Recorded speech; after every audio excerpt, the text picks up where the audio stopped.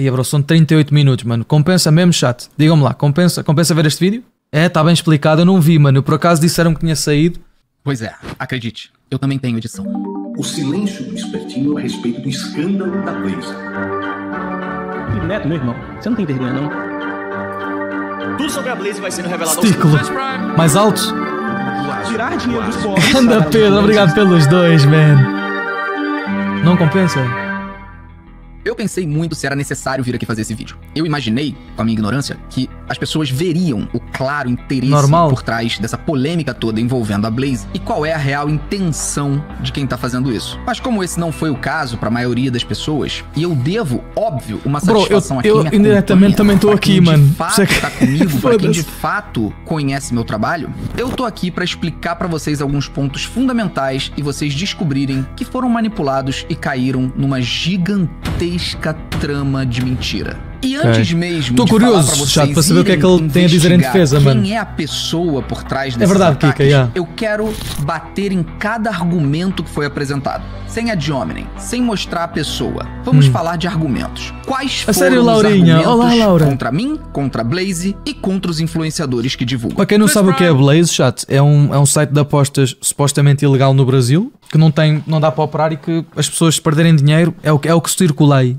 não podem levantá-lo, estás a ver? Então acabam por perder. Primeiro, obrigado, que a Blaze é fraude, que ela roubaria dinheiro dos pobres, que é um grande golpe orquestrado por uma empresa oculta. Segundo, quem é o dono da Blaze? O dono da Blaze. A resposta dessa pergunta pode solucionar a crise do mundo. Terceiro, eu ganho dinheiro com as perdas das pessoas Isto é uma acusação no site da muito Blaze. fodida, chat. Imaginem o que é tipo alguém ganhar dinheiro, cada vez que vocês metem e perdem, está outra pessoa a ganhar, para além do casino, é a pessoa que... E quarto, eu divulgo a Blaze como se fosse renda extra para as pessoas. Olá, Sim, Sarinha, eu vou obrigado responder pelos nesse 3. vídeo quem Beijinho. é o dono da Blaze. Mas antes, eu quero pedir pra você que não conhece o meu trabalho, que simplesmente acreditou nessas mentiras e caiu aqui de paraquedas pra ouvir a minha explicação, você se inscreva, que você deixe seu like e que você passe a acompanhar o meu trabalho. É muito difícil você conseguir julgar alguém sem você ter uma real dimensão de quem é essa pessoa ou do que ela faz. Então, me dá o benefício da dúvida por uma semana. Acompanha meus vídeos por uma semana. E aí, tira as suas conclusões. Será que eu sou um influenciador do mal? Será que eu sou alguém que não deveria ser assistido? Me dá uma semana de teste. E depois de uma semana me passa seu Concordo com feedback. isto, concordo com não, tipo, julgar logo só por alguma coisa que se edita, tipo, convém comprovar. Eu isto concordo com ele. Primeira coisa, Blaze neste seria aspecto, uma sabem, concordo fraude, com ele. um golpe gigantesco pra roubar dinheiro de pobre. Eu gostaria muito que alguém me apresentasse provas tudo, disso. Noel. Eu assisti a uns 30 vídeos diferentes de pessoas acusando a Blaze de coisas. Todos eles repetem as mesmas coisas. É como se houvesse realmente algo orquestrado, algo por trás, meio que manipulando, Vai ver joguinho hoje, vai. o que as pessoas devem dizer. Mas em nenhum dos vídeos foi apresentada uma prova contundente de que há fraude dentro do site. Dentro do site? Sim, é verdade. Yeah. Isso deveria ser muito fácil. É verdade, Uma fraude. É só você investigar. Não há.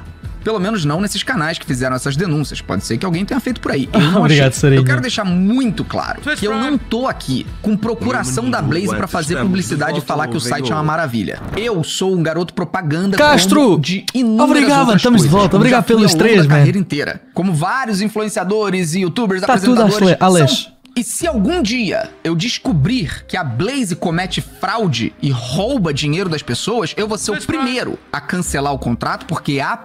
O único stress aqui eu acho que é a Blaze não ter sede no Brasil. Isso torna a empresa tipo, vocês querem processar ou vocês querem contactar a empresa e ela legalmente não é obrigada a responder-vos. Acho que é assim, não sei, não tenho, também sou ignorante um bocado neste aspecto. Prerrogativa legal no meu contrato para cancelamento, caso alguma coisa desse sentido seja descoberta. E virei aqui para avisar para todo mundo que isso é golpe. Mas hoje, vai explicar? Dia 9 de junho de 2023, enquanto eu gravo esse vídeo, nada relacionado a ser golpe ou fraude foi comprovado. Fez aniversário, Edson. Meu objetivo aqui é defender a minha Beijinho, man. não a empresa. Tudo que eu vou falar aqui serve pra Blaze, serve pra Esportes da Sorte, serve pra PixBet, serve pra Sporting Bet, serve pra Jesus, tudo. tanto Isso site, não bro. é um vídeo publicitário. Quais foram os argumentos para dizer que a Blaze seria uma fraude? Primeiro, grandíssimo argumento. Cidrom, obrigado pelo Prime, bem-vindo. Meireles, obrigado pelos 3, mano. Beijinho pra vocês. Base de sustentação argumentativa para provar que alguma coisa é fraude, eu juro por Deus que eu quase saí gritando pela internet: vamos todo mundo processar e prender os donos da Uber, da Caixa Econômica Federal, da Claro, da Vivo. Galera, nenhuma empresa tem qualquer obrigação de responder a um site chamado Reclame Aqui.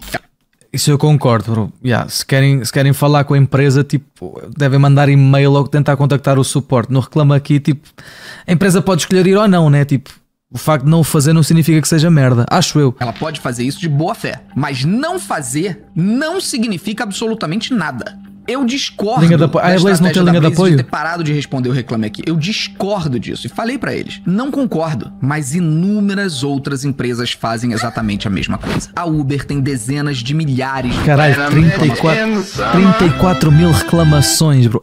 Bro. Reclame Aqui com 0 respostas. A Vivo, Rafael, obrigado pelo gift, man. Claro, dezena de milhares. Caixa Econômica Federal, dezenas de milhares. Um banco. Instagram, Facebook, até a Samsung não responde ninguém. Isso é uma boa resposta, isso, galera, é que isso é meio óbvio. Tem mods? Tem, Samuca? Aqui, embora seja um site ótimo pra gente pegar referências, vai lá, meu Johnny. Não é uma obrigação. Tudo bom, meu mano? Fala comigo no Steam. Sim, meu mano. Foda-se, bro. As melhoras para tudo, bro. Responder as pessoas por lá. Tá tudo a bem, Blaze mano. tem o seu próprio sistema de suporte, como outras empresas de aposta e cassino. E esse sistema de suporte emprega pessoas e atende as pessoas. Eu, sinceramente, nunca utilizei o sistema da Blaze. Não tô aqui pra dizer que é maravilhoso. Mas será que funciona mesmo? O problema é esse. Eu não conheço. O sistema de suporte deles eu não conheço. Simon? Mas ele existe e as pessoas são responsáveis. Pois, e essas empresas têm sede no Brasil. Escondidas. Então, primeiro Atenção, argumento... se vocês quiserem processar, né? Se vocês quiserem processar alguma dessas empresas, podem. Vocês não podem processar a Blaze porque, acho eu, não sei. Reclame Aqui vamos ver. Não significa nada. Se a Blaze é fraude por causa do Reclame Aqui, olha, a gente vai ter que prender muito dono de empresa por aí. Segundo argumento para dizer que seria uma fraude é que a empresa está em Curaçao. Paraíso fiscal no Caribe, e que significa que tem empresa de fachada e tem laranja e não sei o que.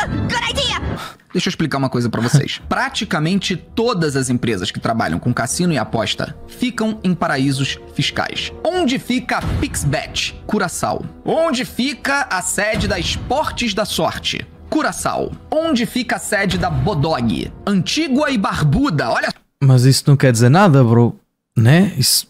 Não quer dizer nada, Curaçao, hein? Antigo e Barbuda, é pertinho. Mas isso são todos casinos ilegais, tecnicamente, não estão no país, né? E a lista é interminável. Isso também não é indicativo de fraude. Se fosse... É ilegal, man. Praticamente todos os sites de cassino e aposta seriam fraudes, golpes. Isso não é. Não é todos, bro. Por exemplo, a Solverde, que é o que é mais patrocinado aqui, acho que Betano também, tem sede cá em Portugal, né? Pois, olha aqui, Sociedade de Investimentos Turísticos da Costa Verde, SA, bro. Sede em Espinho. A vem apostar, pois a vem apostar não deve verdade. Ter. E deixa eu mostrar um número muito importante do Reclame Aqui, que serve pra gente ver como realmente não se trata de uma fraude. No grande vídeo de denúncia que foi feito... Ok, placar também. É mostrado que tem 6 mil e poucas reclamações contra a Blaze no Reclame Aqui nos últimos 6 meses. Pois é, regulamentação então, que é preciso. É mostrado que a Blaze tem 41,3 milhões de acessos por mês. Por mês. A matemática não tá batendo muito, né? Se você tem 42 milhões de acessos por mês, vamos imaginar um cenário onde 5 milhões de pessoas estão jogando. Deve ser bem mais. Vamos imaginar 5 milhões, que estão gerando 42 milhões de acessos. Vai correr Se bem, a Blaze Matilde. tem, em média, 5 milhões de pessoas jogando por mês no site, e a gente vai ter uma média de 1.000 reclamações por mês, né? Porque foram 6 mil reclamações nos últimos 6 meses. Esse número significa 0,02% dos jogadores que jogam todos os meses na Blaze. Ok, isto é legítimo também. Isto é legítimo, ou seja, só 0,02% é que reclamam. Ainda que fosse só 1 milhão de jogadores na Blaze, só tem 1 milhão de pessoas jogando. Vai haver sempre gente a reclamar, pessoal, isso é verdade. Aquelas 1.000 isso reclamações é um bom contra-argumento. Representariam 0,1% Ivan Matos, obrigado pelo Prime. Um beijinho para ti, Ivan. Dos jogadores. Isso significa que 99,9% das pessoas que jogam na Blaze não se sentiram lesadas, isso imaginando só 1 milhão. Quando alguma coisa é golpe, é fraude, as pessoas não reclamam também, é verdade, isso é um bom ponto. Uma massa de gente indo reclamar. Agora, pra qualquer empresa que joga tenha tu o milhões Wuant e de descobre. clientes, Não, mano, por quê? sempre vai existir que eu haveria de jogar num casamento? reclamações. Sempre vai ter um percentual de pessoas que se sentiram lesadas. E sempre até vão ter pessoas que foram de fato lesadas, porque nenhum sistema é perfeito. Mas o que a gente sabe, analisando as reclamações do Reclame Aqui e de outras no suporte da Blaze, é que a esmagadora maioria dessas reclamações são pessoas reivindicando coisas erradas. Pessoas que não leem a política do site antes de depositar o dinheiro. Pessoas, principalmente, que estão tentando resgatar o bônus. Ou seja, ela vai lá, cria uma conta na Blaze, coloca o... Aí é lag, mano. Tipo... Ok, se tens os 100 euros de bónus ao pôr tipo 100, tentas reclamar, é óbvio que eles não te vão dar 100 euros só por causa disso, né? Depósito, ganha um bônus para poder gastar no site. Tentas levantar só o bónus, esse bônus, ganha e tenta sacar. Quando ela tenta sacar, o sistema bloqueia e avisa. Você usou o seu bônus para jogar. Cristiano, As vitórias com dinheiro de bônus não são sacáveis, porque é um dinheiro que a Blaze te deu para experimentar o site. Para você, quando perder, poder continuar com seu dinheiro. Essa é a maioria esmagadora das reclamações. Pessoas tentando sacar o bônus. Sem falar em várias outras coisas erradas nas reivindicações das pessoas. Por exemplo, enquanto eu gravava esse vídeo, eu recebi uma mensagem de um rapaz falando que é muito meu fã, mas a Blaze realmente me roubou. E aí descreveu como ele apostou, ganhou e não conseguiu sacar. Sério, quando eu entrei no perfil desse rapaz, eu constatei que ele tinha 17 anos. Você não pode jogar na Blaze se for menor de idade. Ok, mas isso não invalida, quer dizer, se calhar invalida, quando né? Você vai de fato analisar por causa do cartão de cidadão e o caralho, reivindicando aquelas pouquíssimas reclamações que não devem deixar levantar se fores menor de 18, acho eu, bro. Isso, ou então precisas de alguém legal, né? Tem no Reclame Aqui em relação à quantidade de gente que joga. Ainda assim, a esmagadora maioria é de reivindicação errada. Não tô dizendo que todas estão erradas. Ana Martins, melhoras, meu Martim. A maioria está. Ah, sim, é verdade, não devia deixar de depositar. Isso é verdade.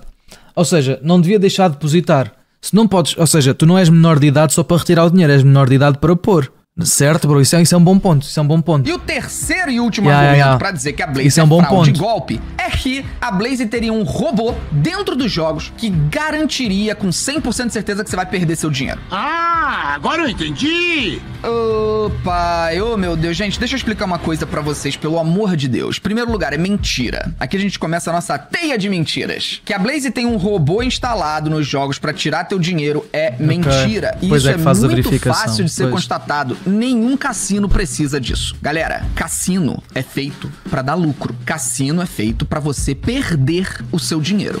Você tá falando sério? O que cria adrenalina no cassino é que ele não precisa que todo mundo perca. Ele só precisa que a maioria perca. Então você fica atraído pela possibilidade de fazer parte daquela minoria que vai ganhar. Como funciona um cassino? Todo jogo de cassino tem o que eles chamam de RTP, que é a chance, a probabilidade de um jogador ganhar dinheiro se jogar a longo prazo. Por exemplo, a roleta, que é o jogo mais famoso de cassino, ela tem um RTP de 97,3%. Isso significa que, em média, para cada pessoa que jogar R$100, ela vai recuperar R$97 em média. E o cassino vai ficar com 3. A matemática é linda e simples. Quando você aposta em uma cor, por exemplo, eu vou apostar no vermelho, no preto ou no verde, que é o número 0. Ao apostar no vermelho, você tem 48,7% de chance de vencer e 51,3% de chance de perder. Por quê? Porque tem a terceira cor, que é o número 0 na roleta. Isso significa que a curto prazo tudo pode acontecer. Um único jogador jogando na roleta pode transformar $100 em $10 mil. Mas quando você avalia 50 mil jogadores jogando um cassino, a matemática entra e é perfeita. Invariavelmente, mais pessoas vão perder do que ganhar. E aquelas que ganham não representam perda pro cassino quando tem um monte de gente jogando. Não precisa de robô, não precisa de bot, de nada disso. Inclusive, muita gente conhece os códigos desses jogos. Esses jogos, inclusive, só são exclusivos da Blaze os que são aqueles Blaze Originals, porque todos os outros jogos são What, tem compartilhados. Monopoly? What? Esta merda tem Monopoly, bro. São aqueles Blaze Originals. Jogas Monopoly porque dinheiro? todos os Olha aqui, Monopoly, bro. What the outros fuck? jogos são compartilhados com inúmeros outros sites. Esses jogos estão acontecendo simultaneamente num cassino da Eslovênia e dentro do site da Blaze. Então, que tem um robô dentro dos jogos dos cassinos online garantindo que você vai perder é uma mentira que não tem qualquer comprovação. Se surgir qualquer comprovação disso, eu mudo meu discurso, abandono a Blaze contratualmente podendo fazer isso e venho aqui avisar vocês. Quem é o dono da Blaze? Olha, essa é a pergunta de $1 trilhão. Será que há uma teia de conspiração para proteger o dono da Blaze? Será que sou eu? Será que é o Cocielo? Será que é o John Vlogs? Será que é quem? Foi criado um sensacionalismo barato pra te manipular e te fazer pensar que aquilo lá é um esquema, Dio Snow, obrigado pelo Prime, bem-vindo, Dio Snow. Absurdo. Beijão. Mentira. De novo, é mentira. Sim, o cara que gravou o vídeo é um mentiroso. 10 segundos é o tempo que você precisa pra chegar no dono da Blaze. 10 segundos. Eu estou pasmo com a quantidade de gente que apenas acreditou naquele vídeo. De que não dá pra achar o dono obrigado da pelo Blaze, Prime, Sir Tracker. Obrigado, man.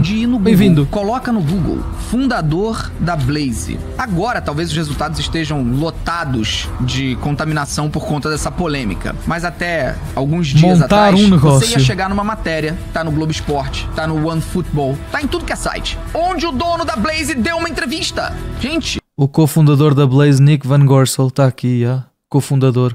É isso mesmo que você tá ouvindo. O cara que fez o vídeo mentiu sério, Samuca, que é lá, impossível descobrir o dono da Blaze. Abra um site que mostra a notícia de que o Santos, time de futebol, fechou a parceria com a Blaze pra estampar a camisa do Santos. Você vai encontrar diferente do dono, o cofundador da Blaze dando uma entrevista.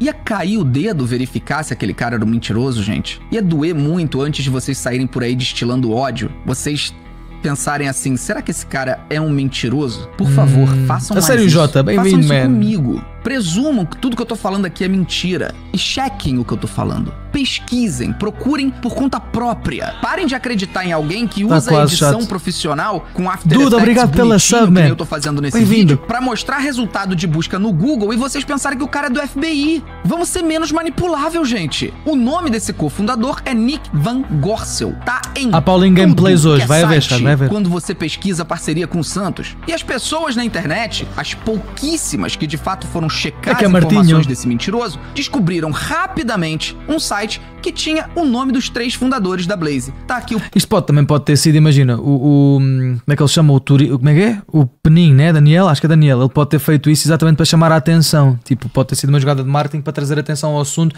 Quem é o dono da Blaze?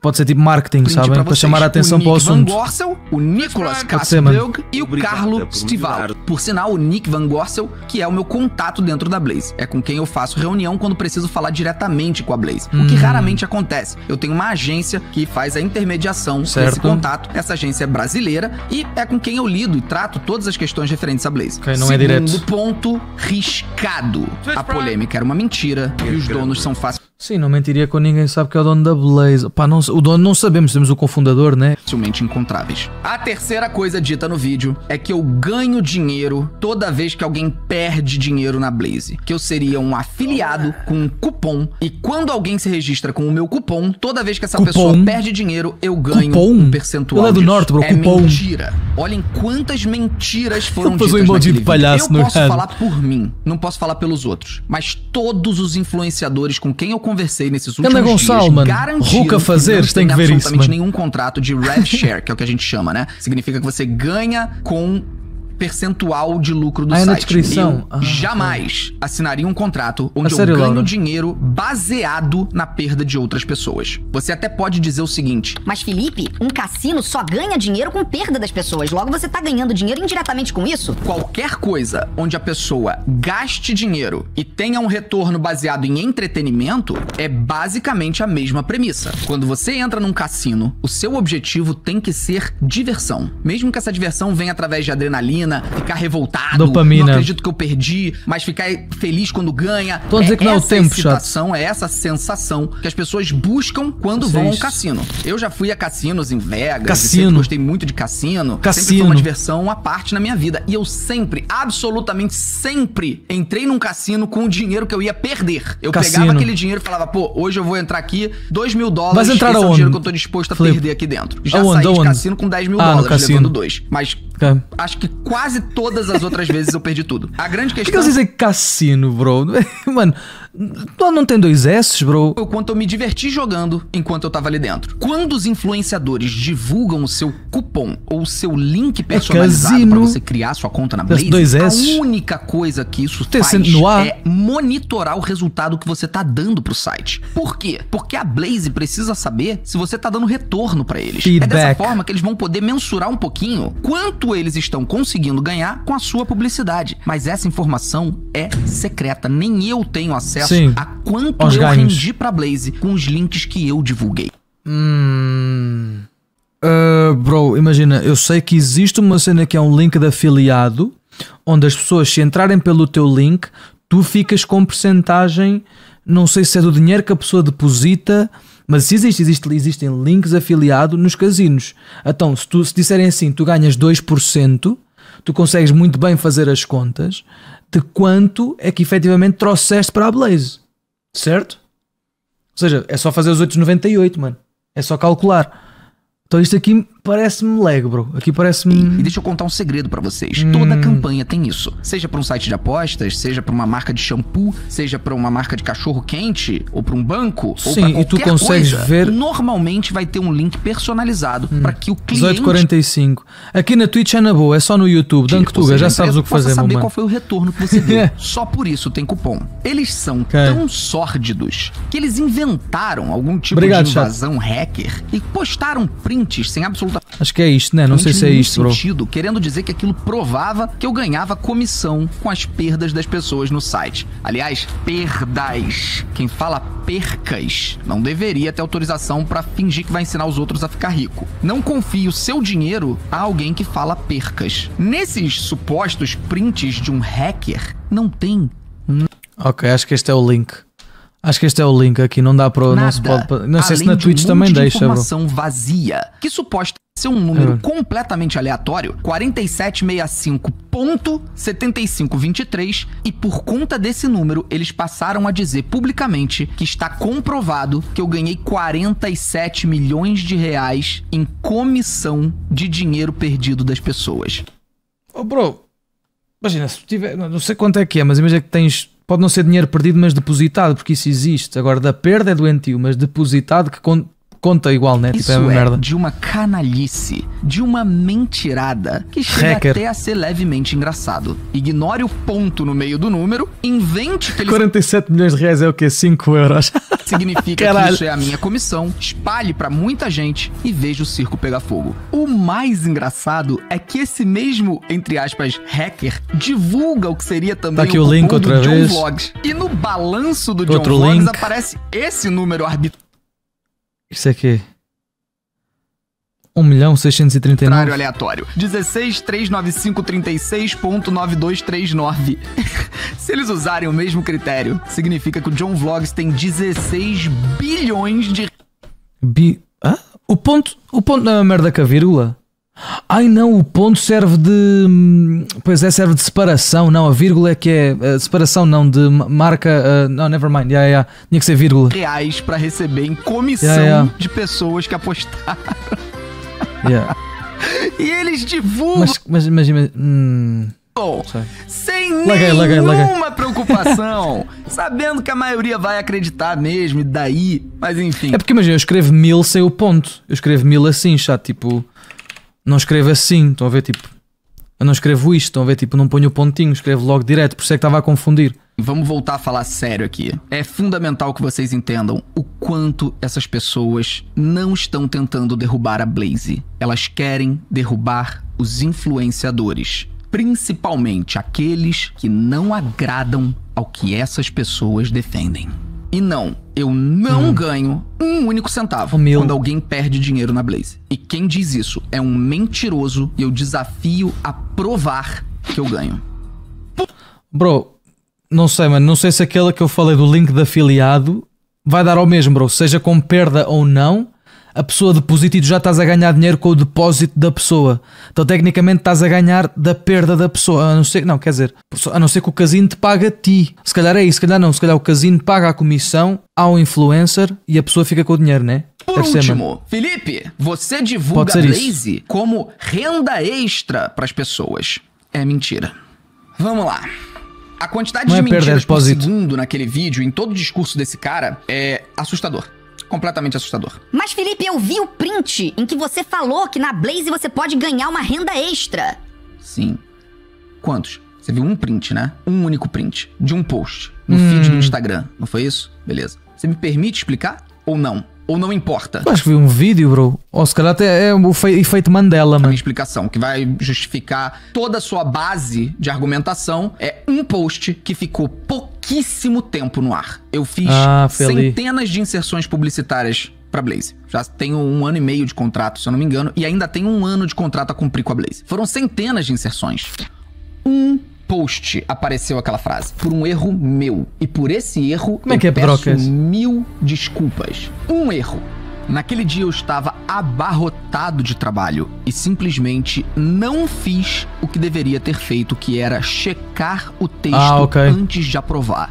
Quando me enviaram o texto da legenda para eu aprovar, eu não li. Não querendo dizer nada, mas é fácil culpar isso na equipa. Só falei, mas é provável também. Texto não saiu aquele renda extra. Há sempre os dois lados, né? Quando eu percebi que aquilo tinha passado, eu tirei do ar imediatamente aquela frase. Ficou pouquíssimo tempo no ar. Pouquíssimo. Mas o suficiente para eles printarem e dizerem durante meses, que é o que tem sido repetido à exaustão durante meses, que eu sempre divulgo a Blaze como sendo renda extra para as pessoas. Eu deixei claro pra Blaze que eu não falaria isso nas minhas campanhas. E eles aceitaram. Então, o último tópico também riscado. Um único erro jamais pode ser usado como argumento para dizer que eu sempre falo que a Blaze é renda extra, ou que esse seria o meu discurso. E como eu vou mostrar agora, o meu discurso é o contrário desse. Aqui tá um compilado de vezes em que eu anunciei a Blaze na minha Twitch. Presta bastante atenção nas palavras. Blaze é nossa patrocinadora oficial para maiores de 18 anos, só para quem tem dinheiro sobrando para usar com entretenimento. Se é o seu caso, vai lá conhecer a Blaze. Eu fiz a live hoje mais cedo e faz sentido, né? A Blaze você ganha e você perde, é normal. Hoje, mais cedo, eu perdi horrores. Então, como você sabe já, mas eu vou repetir, tem que ter mais de 18 anos e tem que ter grana sobrando. Aquele dinheiro que você tem pra usar... Mas eu acho que eu tenho que falar isto legalmente, bro. Legalmente eu tenho que dizer isto. Você não vai usar o dinheiro que você tem contado. Blaze pra maiores de 18 anos só aposta o dinheiro que você tem sobrando. Se você não tem dinheiro sobrando, não entre na Blaze. Eles não querem, porque se você perder... Tem porque pode ser considerado financial advice, eu acho. Deu dinheiro que não tenho a certeza. Você não vai voltar pra jogar. Financeiro. Então a Blaze não quer. Ela quer a pessoa que vai entrar pra se divertir. Então ela vai jogar, vai ganhar, vai perder, entendeu? A Blaze vai ganhar dinheiro com quem volta. Não com quem entra, perde o dinheiro que tem e nunca mais volta pro site. Então é só se tiver dinheiro sobrando. Jogue apenas o dinheiro que você tem sobrando pra usar com entretenimento, hein? Não vai gastar o dinheiro que você tem pra pagar suas contas, pelo amor de Deus. Só se tiver dinheiro sobrando pra usar com entretenimento, tá? É o dinheiro que você pode perder. Se você perder, você não vai ficar mal. Caraca, perdemos feio nessa aí, hein, Chiling? Apostamos 1000, ganhamos 80 reais. Puta merda. Nossa!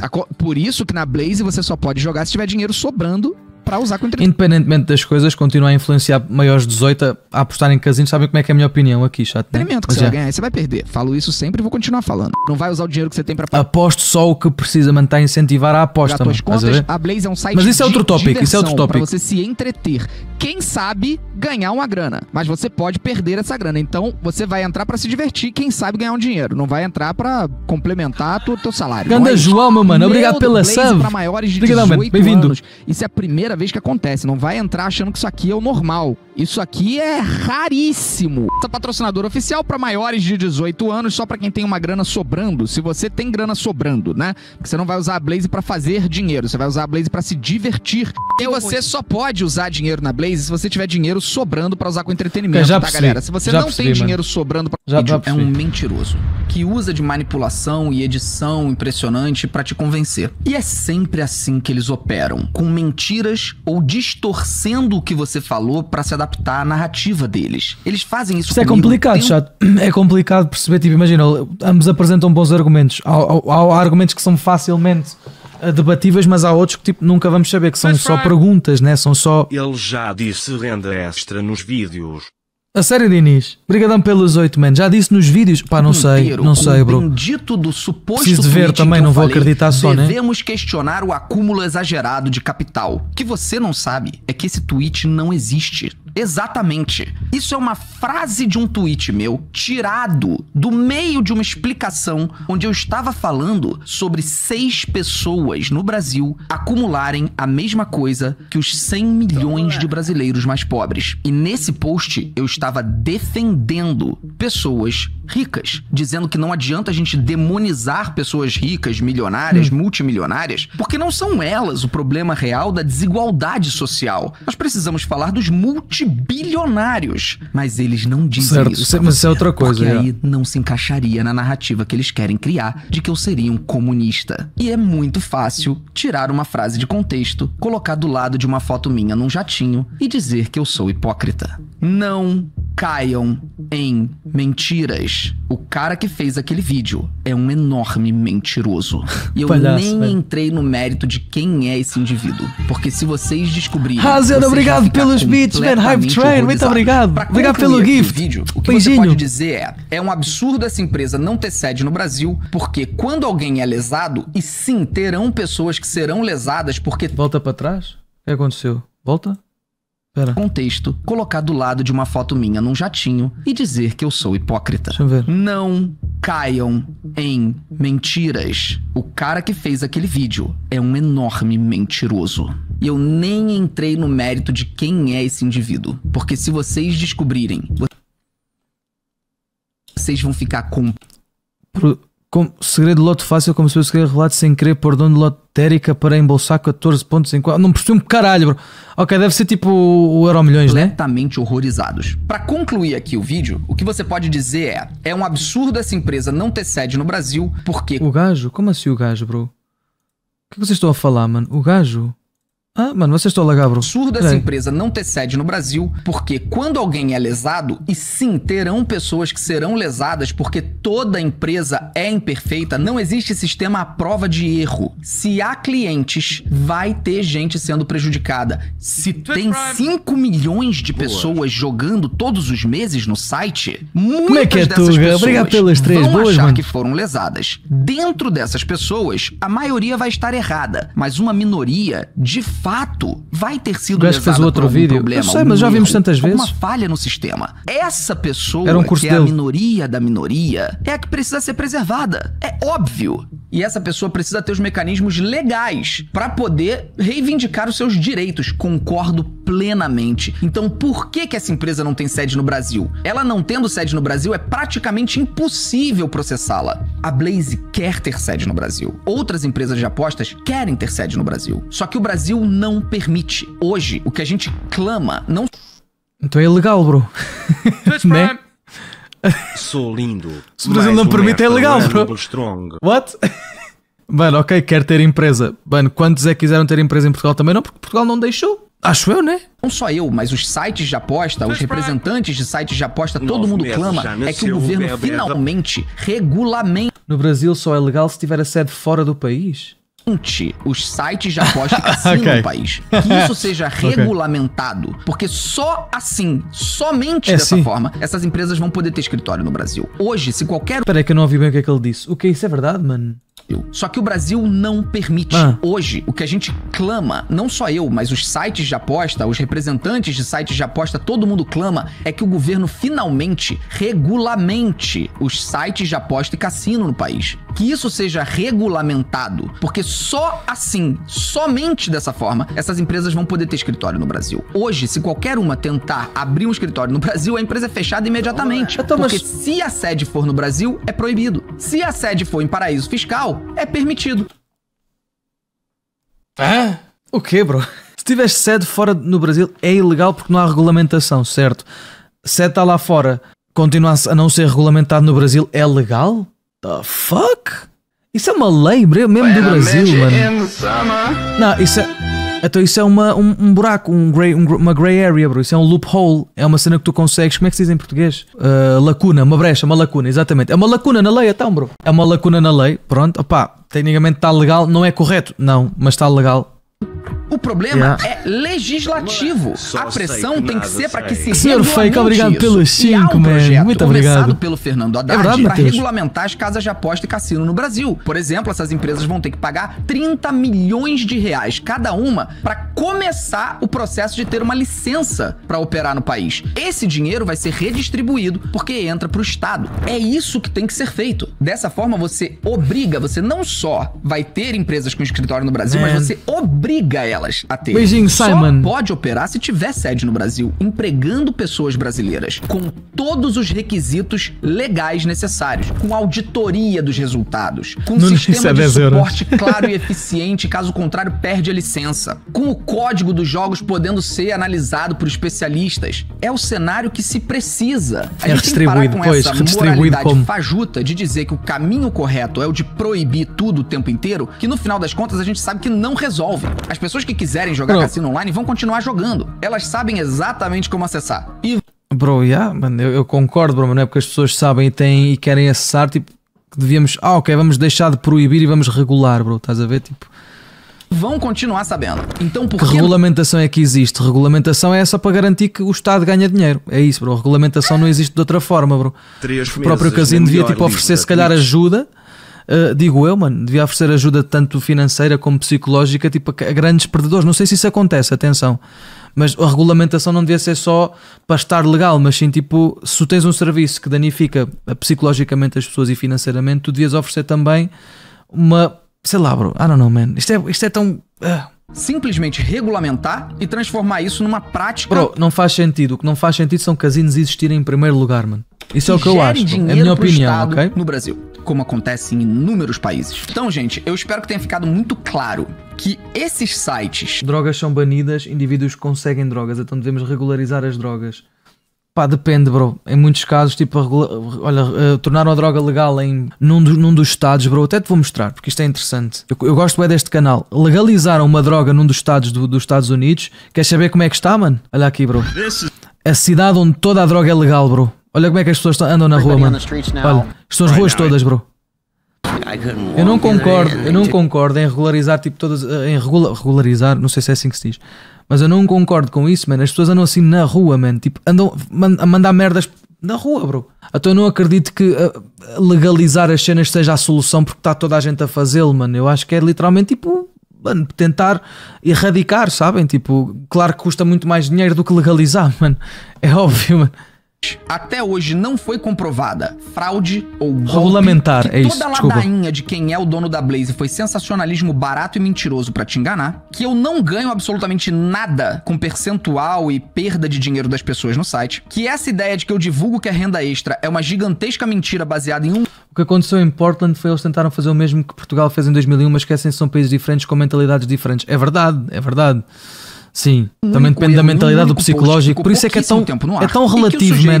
Não é linear, sabem? Não é? Denúncia é um gigantesco mentiroso. Mas aí eu comecei a pensar bastante. Por que esse cara é um gigantesco mentiroso? Por que ele fez isso? Por que denunciar um único site? Que ele vende curso e o caralho, né? Não tem nada de diferente. Como é que é fazer tuga? Da sorte. Vai melhorar, mano. Nada. Exceto por uma coisa. A Blaze divulga com vários influenciadores, né? E virou a maior de todas. Esportes da sorte bota mais dinheiro na TV, em site. Então talvez o objetivo não seja atacar a Blaze.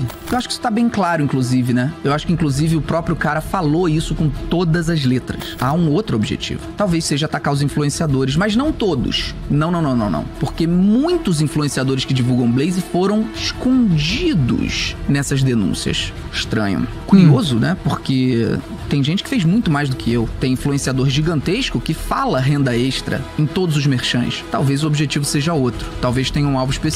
Eu estou a lutar contra o vício do casino, já meti a minha vida em stand-by porque não tive cabeça, agora estou a recuperar com a ajuda da minha família e principalmente com a minha namorada, por isso concordo contigo, mano. Bro, Ruben, eu quero que saibas que não estás sozinho nisto, mano. Tipo, é assim, bro, tomaste essa decisão, bro, foi preciso se calhar tipo isso acontecer na tua vida para tu, estás a ver, tipo, a perceberes-te que isso era mau, estás a ver, porque não é um bom vício, mano. Espero que as cenas se resolvam, mano. Talvez tenha outras motivações. Pá, desculpa, e partilhar a mensagem com quem puderes, mano.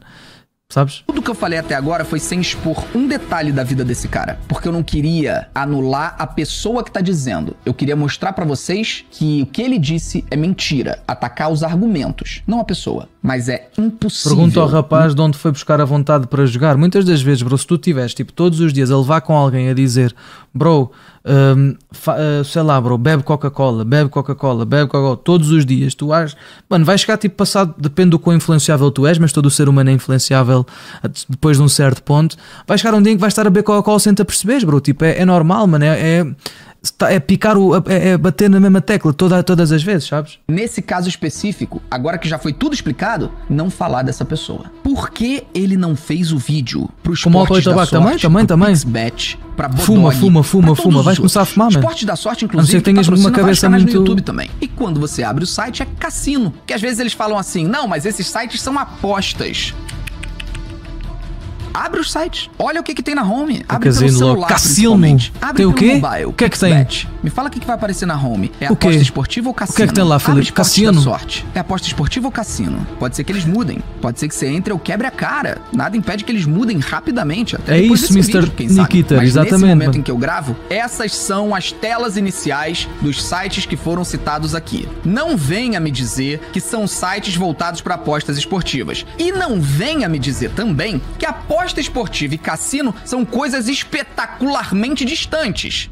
Ambos são feitos para você perder seu dinheiro. A aposta só existe porque muita gente perde dinheiro. Vou levar no cu, variado. Talvez, mano. Todas as questões referentes a cassino também se encontram. Just Dan, obrigado pelos 5, mano. Muito obrigado. O que a gente tem é uma narrativa criada para atacar alvos específicos, não proteger a população de cassino online. Vocês acham mesmo que essa é a preocupação? Eu não vou entrar em detalhes sobre a vida desse sujeito. Eu peço que vocês pesquisem. Eu vou deixar aqui na descrição links para vocês clicarem. Anda, Margas. Bem-vindo, Margas. Obrigado pelo Prime. Foram publicadas no Twitter mostrando um pouquinho do show de horrores. Eu só peço que vocês fiquem com a dúvida na cabeça. Será que é verdade o que ele falou? E pesquise por si só. Se você quer provar que um site é fraude, prova! E eu já garanto a vocês quais serão os próximos passos dessa galera que tá fazendo vídeo atrás de vídeo sobre a Blaze. Em primeiro lugar, eles não vão parar. Isso virou um hype. Eles querem acesso. Então eles vão fazer um vídeo atrás do outro, quantos forem necessários para ganhar milhões de visualizações. E o próximo caminho que eles vão seguir, já podem anotar aí e depois lembrem que eu avisei aqui. Eles vão começar a pegar aqueles casos que de fato são prejudicadas por algum erro do site, algum erro da plataforma, e usar esses exemplos para dizer que comprovaram. Eu já percebi, imagina, eu acho que já, imagina, acho que não preciso de ver mais vídeo, tipo, tanto que até este assunto já está um bocadinho, vejo até, mano, é que tipo, eu acho que já percebi mais ou menos, tipo, ambos apresentam pontos, sabem, tipo, válidos. O Felipe Neto não está com toda a razão aqui, estás a ver, porque ele também está a falar sobre cenas que podem ser questionadas. Então, tipo, percebem? A fraude da Blaze. Mas eu posso ver o resto, mano. Fingir que esses casos raros acontecem o tempo todo com todo mundo. E vão ignorar o fato de que toda empresa tem pessoas entrando na justiça para reivindicar seus direitos. Então eu já deixo aqui antecipado obrigado pra esses pelos vídeos dois. que eles vão lançar. Podem contar que eles vão lançar dizendo que conseguiram comprovar que é fraude.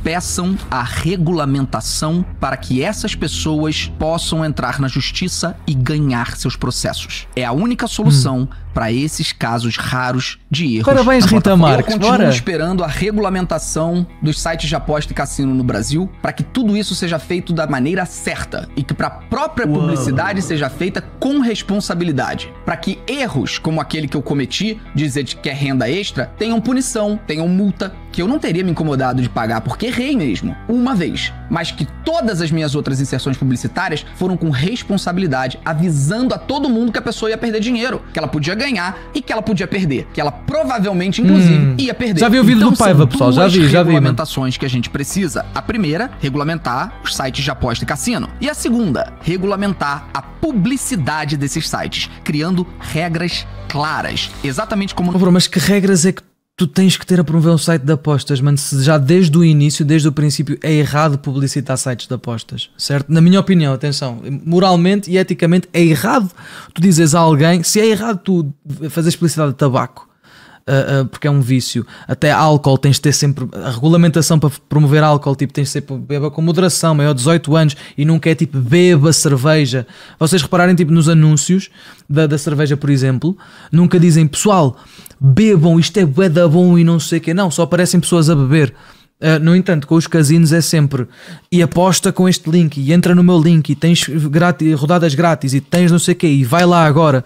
Tipo, é diferente. Nós fizemos com as regras. No tabaco diz que mata, literalmente no tabaco diz que mata, mas pronto, bro, é um vício, mano. A pessoa está ali a ver, tipo, está a morrer lentamente ao fumar tabaco, bro. Para publicidade de bebida. Eu já fui fumador durante 5 anos. Alcoólica. Gente, bebida alcoólica. Já fui mesmo. Mata a mudança e fumar. É extremamente perigoso para a sociedade. Está associada com diversos cometimentos de... ele fala aqui do álcool. Peraí, deixa-me ver isto. Regras claras. Deixa-me ver exatamente como nós fizemos com as regras para publicidade de bebida alcoólica. Gente, bebida alcoólica mata e é extremamente perigoso para a sociedade. Está associada com diversos cometimentos de crimes, além de diversos problemas de saúde. A gente proibiu as publicidades ou a gente regulamentou? Verdade. Isso é natural. Antigamente se divulgava bebida alcoólica de maneiras completamente pesadas. Muito pesado, era verdade, é verdade. Bora lá. Com mulheres gostosas de biquíni.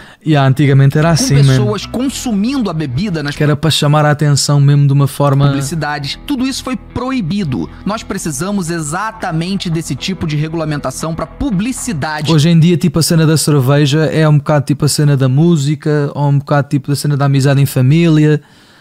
Conseguiram atribuir um significado, porque a verdade é, tipo, mano, cerveja acho que há sempre, estás a ver? De apostas e cassino. Dessa forma nós teremos regras e dessa forma a gente vai fazer todo mundo do jeito certo. Beber enquanto vês futebol. Enquanto não for provado uma fraude sistêmica que de fato é criado lá dentro para prejudicar e roubar dinheiro das pessoas, eu vou continuar seguindo contrato com a Blaze. Eu tenho 1 ano de contrato a cumprir. Eu tenho 1 ano de sessões publicitárias a fazer. Eu não posso romper um contrato simplesmente motivado por mentiras na internet. Concordo. Se algo for comprovado, já vi, Rafa, já vi. Virei aqui e avisarei, olha, realmente foi comprovado isso aqui, ponto final. Enquanto não for comprovado, são narrativas criadas com um objetivo específico de atacar alvos com muito interesse próprio. Muito interesse próprio. Descubram quem é esse cara. E descubram se vocês deveriam estar ouvindo conselhos de um sujeito que te ensina a vender vitaminas encapsuladas e que custam, às vezes, R$19,90 e eles vendem por R$190. Isto são os cursos, bro. Isto é cursos.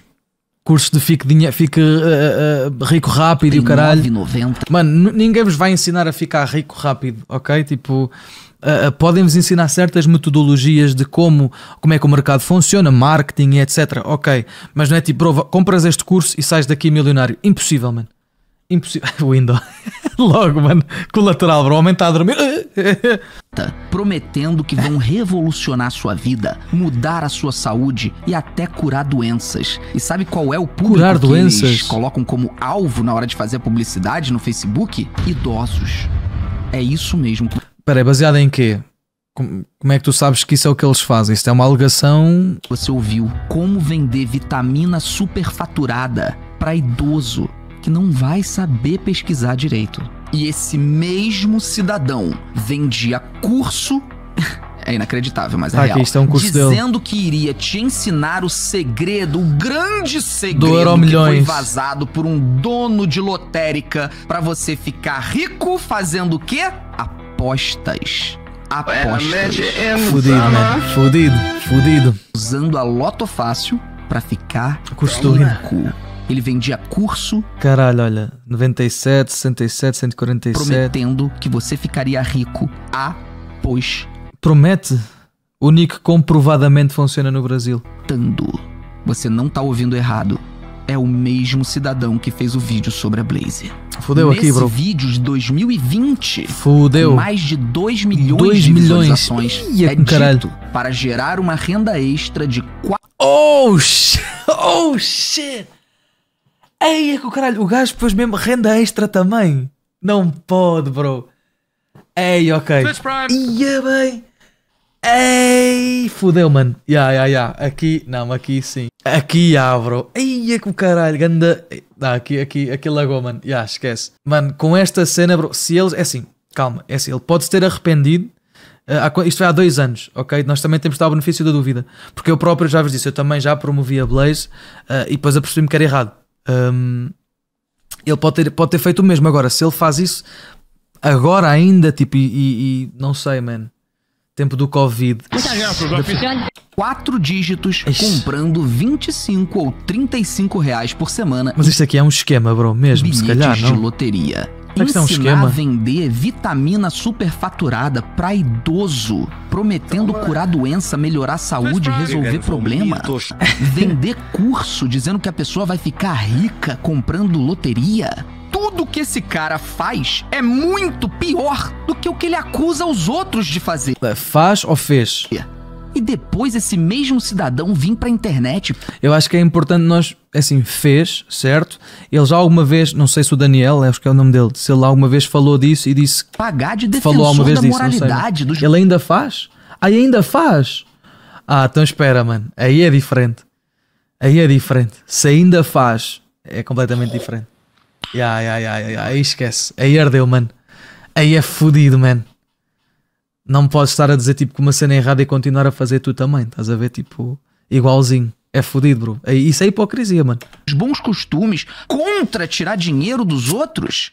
Você não tem vergonha não, cara? Investiguem, galera. Parem de acreditar nos outros só. Descobre por conta própria. Quando vocês terceirizam a tomada de decisão de vocês, o caminho é sempre dar com a cara na parede. Eu provavelmente não farei outro vídeo sobre esse assunto. Isso não vai se tornar uma pauta minha. Eu senti que era necessário gravar esse e aqui eu estou. Eu deixo no Brasil um beijo é super enorme conhecida, pra todas sério? as pessoas que acreditam na minha índole. São 13 anos de história aqui. Eu não cheguei ontem não, queridos. What? São 13 anos de história. São 13 anos sem ter cometido qualquer ato ilegal, sem ter qualquer envolvimento com prática ilícita. Minha reputação que foi construída aqui na internet. Pá, é verdade, imagina, se existe aquela lacuna na lei do Brasil em que ele pode promover, então tecnicamente não é ilegal, estão a ver, tipo, nesse aspecto de ilegalidade, ele tem razão. A internet foi construída com suor do cacete, com uma dedicação... Por muito lacuna que seja. Que pouquíssimas pessoas tiveram no cenário digital de conteúdo e entretenimento. Você pode não gostar, você pode não gostar do que eu faço, você pode achar meus vídeos uma bosta, não tem problema nenhum. 13 anos a copiar os vídeos do Wuant. Mas você não vai desmerecer tudo que eu construí até aqui, irmão. Porque até você sabe que não dá pra desmerecer isso. Então, um beijo grande pra quem não se deixa levar por mentira e papo mole com edição bonita. Um beijo grande pra quem sabe pesquisar por conta própria. Um beijo grande pra quem gosta de se informar. Eu defendo isto, pesquisar por conta própria, informar sobre o assunto. Quem não só aí é que podemos efetivamente ter... aliás, nós podemos ter opinião sempre, mas... Só depois de lermos e vermos o que é que tiramos a nossa conclusão com algum conhecimento e algum fundamento é que devemos efetivamente defender a nossa opinião com unhas e dentes. Em Conto da Carochinha, criado por vendedor. E ver sempre os dois lados, exatamente. Como ficar milionário, que só tem um interesse. Devil, obrigado pelos 10 meses. Segundo mesinho, bora lá. Pra depois vender um monte de curso que promete muito e entrega absolutamente nada. Um beijo grande pra todos. Até o próximo vídeo. Todos os dias, tchau. Nem que seja sudoeste. Bro, a minha conclusão nisto é... Há sempre que ver os dois lados, bro. Acho que o Daniel pode ter dito algumas coisas que ele próprio se calhar não investigou bem, que é possível. No entanto, lá está, mais uma vez, tipo, eu estou curioso para ver qual é que vai ser a resposta, porque agora isto vai ter uma resposta. Eu acho chato, não? O Daniel provavelmente vai responder a isto, ou então não sei.